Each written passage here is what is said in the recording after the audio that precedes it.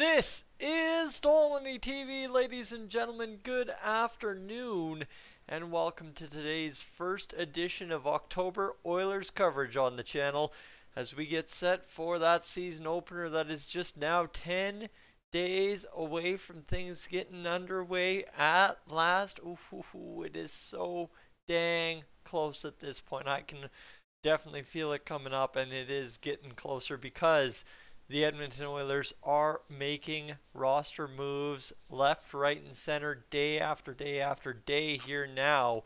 And of course, we've gone through several preseason games. So after game 5, the Oilers have now made a multitude of moves entering this afternoon here on Sunday. And we will talk about them in just a short second. But if you're new to the channel, folks, what I want you to take the next 5, 10, whatever it takes me to do this video minutes to consider is to just simply think about subscribing, staying tuned for everything Edmonton Oilers the rest of the way home this year. I'd love to have you along. We are closing in on 9,000 subscribers now, currently 81 subscribers away from there. Yeah, I know, one live stream and we could literally be there, which is absolutely nuts. Folks, however, I could take up your time talking all about me, or we could talk, simply put, about the Edmonton Oilers this afternoon. It was a hard Saturday night last night, don't mind me, despite being in bed at 11 o'clock. Sure. Anyway, Xavier Bourgault, you've got Seth Griffith, Noah Philp, Michael Kesselring, Phil Kemp, and Olivier Rodrigue all assigned to the Bakersfield Condors today. The big news here out of this is that Seth Griffith cleared waivers and indeed sticks with the Edmonton Oilers organization. You can say obviously what you want about Seth Griffith, but the biggest thing you can say about him is he is one of the AHL's top tier players that is getting very little time in the NHL.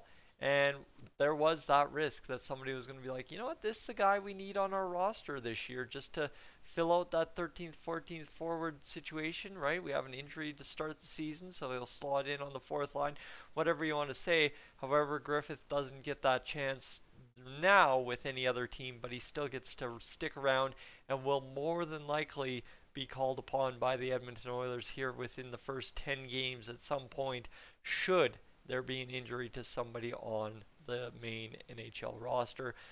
Bourgault, that was a foregone conclusion that it was going to be a given. He was going to be in the AHL to start the season. Obviously, yeah, there was talk about the roster and how to configure it with the $150 or $165 you're trying to get to within the cap and stuff. Bourgault was never part of that math. Obviously, Dylan Holloway was the man that was part of that math, and so for Bourgault, he gets his chance to go pro and really show what he's about and make noise throughout the season to come on up, right? He will be up at some point this year, I guarantee, if he continues to have a good go in the AHL. For Noah Philp, I think Bob Stauffer said it best. This is a guy that we don't have world beater expectations on by any mind. If he turns into a fourth line centerman, right hand shot for the Oilers, that is the absolute best case scenario. And of course, you know what, he had a strong camp too. I think he was pretty strong in those rookie games. Main camp, I don't think any of the AHL caliber players were really out there owning it.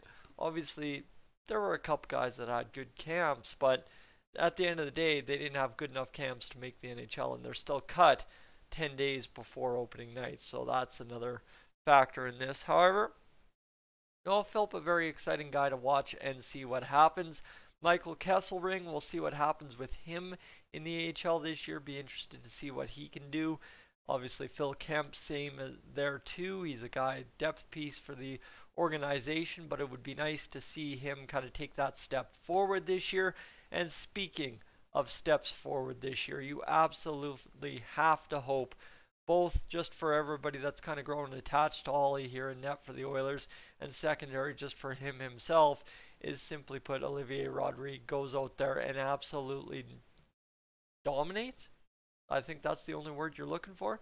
Dominates, annihilates the competition, whatever you want to say, and just absolutely goes out there and owns his game this year, because if he does, he'll stick around. If not, this could be the final time we see Olivier Rodrigue cut from Edmonton Oilers camp. 2 more players were released from their PTOs and will report to the Bakersfield Condors, that being Alex Peters and Luke Esposito. So these guys were on AHL only deals. The Oilers gave them PTOs, and they are up and gone back to sunny California to hang out in Bakersfield and enjoy what will be one heck of a loaded roster down there in Bakersfield, right? You got Bourgault, Griffith, Philp, Kesselring, Kemp, not to mention everybody else that has joined them down in Bakersfield. There's a lot of talent on that AHL squad for the Oilers this season, I promise you that. And there's one more man that will join them hopefully after today and by noon tomorrow, and that is Greg McKegg, who was placed on waivers today by the Oilers for the purpose of assignment to the Bakersfield Condors. Now, second to this is we do not see, well, Dmitry Samorukov's name in here, and I think there's a lot of worry that you got to try and sneak him in when there's way too many people on waivers.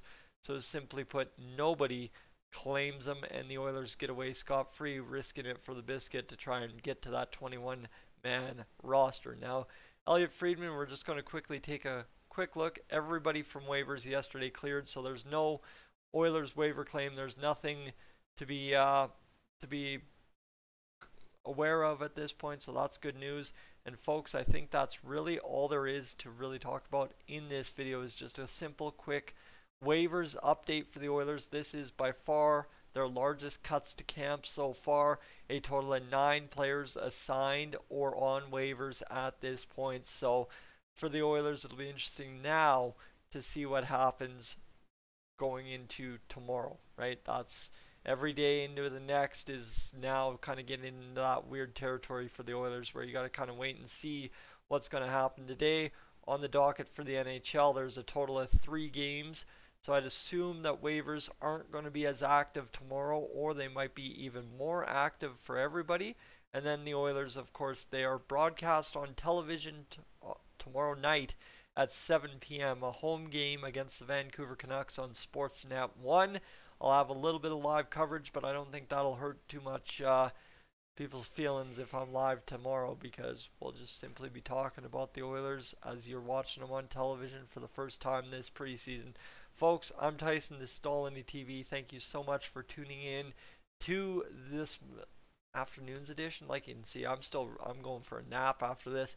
It's been a long morning of doing nothing so far, but I will catch you guys, of course, if there's any other news later today. If not, we will talk tomorrow, and we will get set for the Canucks and Oilers preseason game number 6 at 7 o'clock tomorrow. A home game for the Oilers, live on TV at long last. I'm Tyson, this is Dolynny TV.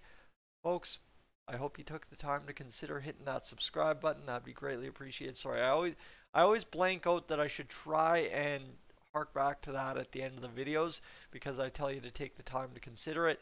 If you have, thank you very much. If you haven't, that's completely fine. Come back for the next video anyway, and we'll talk some more Edmonton Oilers soon. I am up on out of here.